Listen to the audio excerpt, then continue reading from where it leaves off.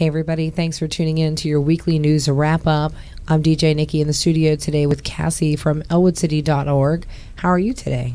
I'm okay, Nikki. How are you? The wintertime is getting to us, I can tell. It really is. You know what? I've heard I feel like I should be hibernating.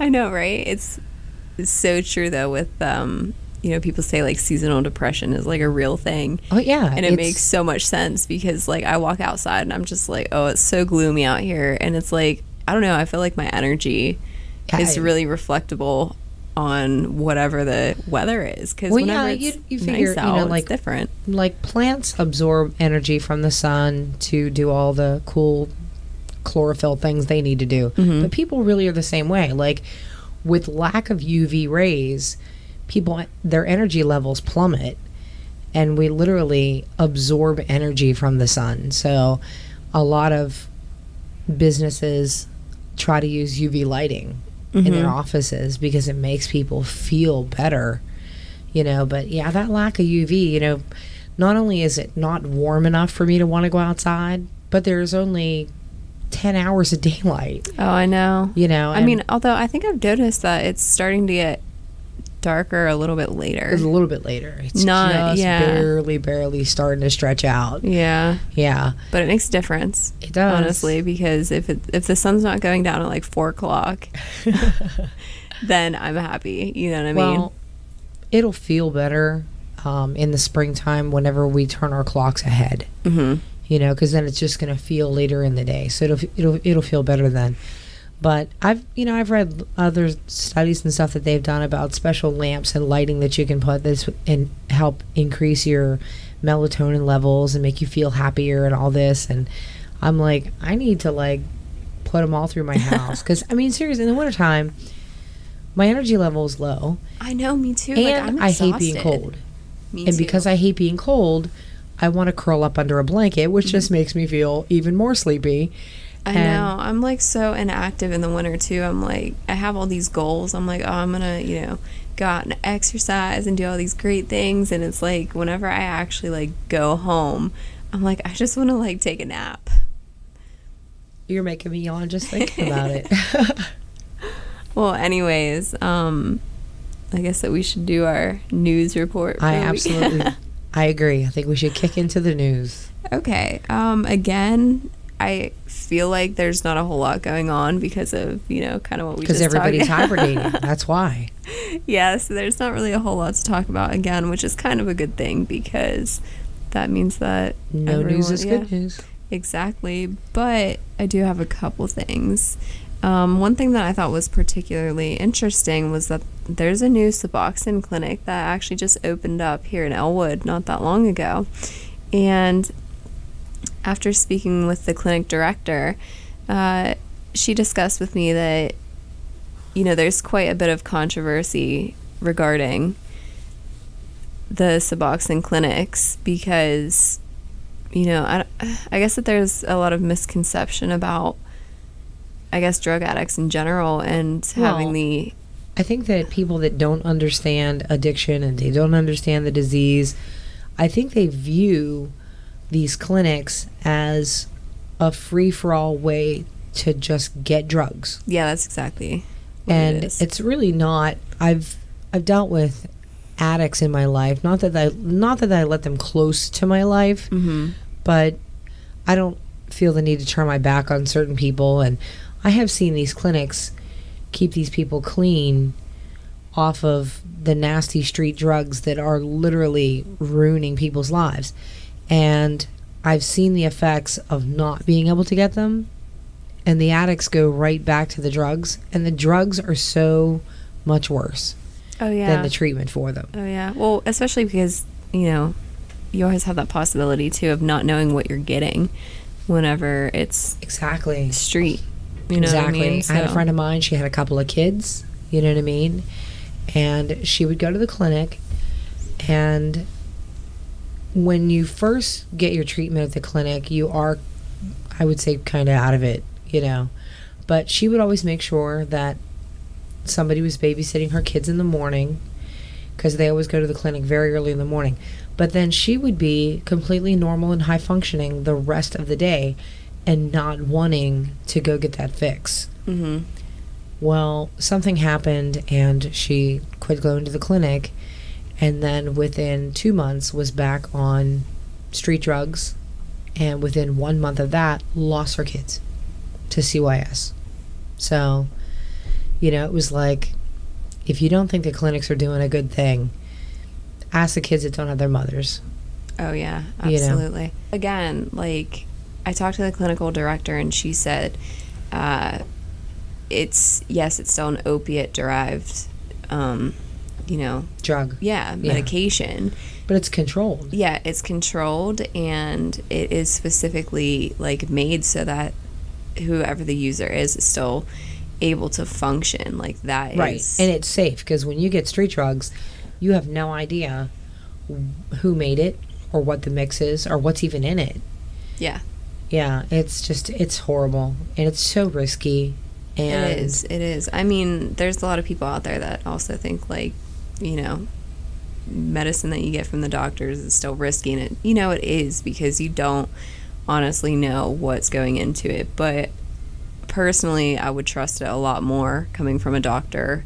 Yeah, I would definitely trust getting medication from a doctor before I would, trust getting some home concocted remedy from somebody. Yeah. Yeah, exactly. So I don't know. So you said it's just recently opened.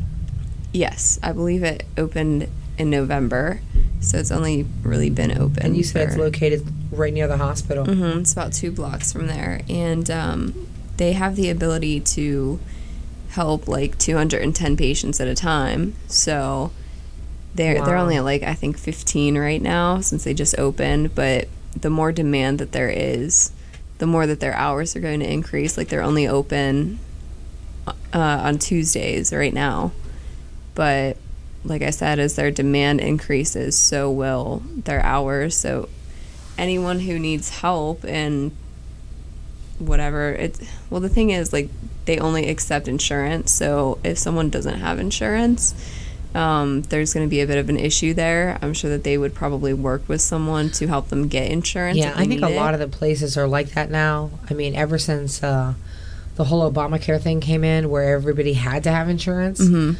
to push that, not only did they penalize you when you filed your taxes if you hadn't gotten insurance, but they also worked with different branches and organizations to make it to where you can't go there unless you have insurance. Yep. And it's just another push to make sure that everybody gets it, that everybody has insurance.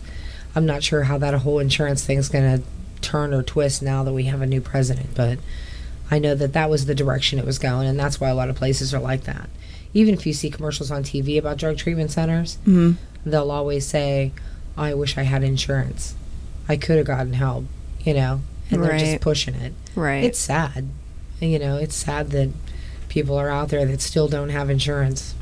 I know, but I guess that's life, isn't it? Right. Which really is lame, because I know that we've talked about this before too. Whenever I was over in England, it was quote unquote free healthcare, and I quote unquote that because it's it's always being paid for by the taxpayers, but you didn't have to worry about getting private insurance.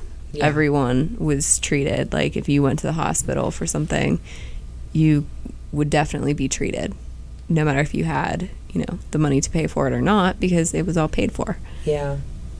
All right, so that's, do we have a contact number for them if somebody does have insurance and they're trying to reach out for some help? I do not have their contact number written down here, but I know that their website is freedomtreatment.com. So for anyone that needs to find their contact information, I know it's on there. Well, I actually just pulled it up. The contact information for them, they're located at 773 Pershing Street in Elwood, which is, like you said, about 2 blocks from the hospital. And their phone number is 724-201-0850. Again, 724-201-0850. And that's, they're called the Freedom Healthcare Services. Mm-hmm. Yep, that's correct. All right. Well, that's good to hear. It's positive.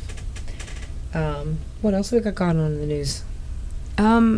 I actually just thought this was kind of interesting and kind of goes along with what we talked about last week regarding the school being closed for sanitation reasons. Oh, because, E. coli was found in the water system.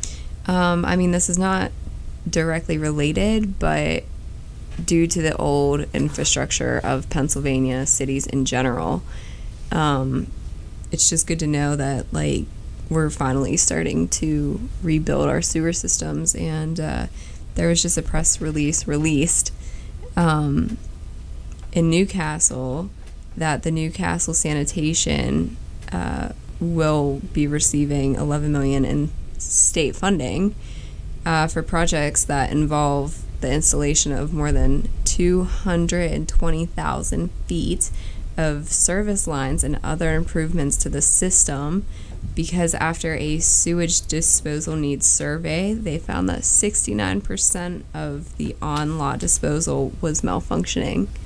Oh my. So I guess that's a great thing that they got $11 million so they could fix it. Yeah. Now we wanted to mention that the E. coli was not found in Elwood City School water system. It was Mohawk. Yes, that is correct. Yeah, so if you guys missed that last week, it was Mohawk School. And just didn't want anybody to freak out. Like, why didn't I hear about this, you know? No, I wasn't here, but... All right. Hey, I want to just throw in real quick. This is a little mention that I wanted to talk about.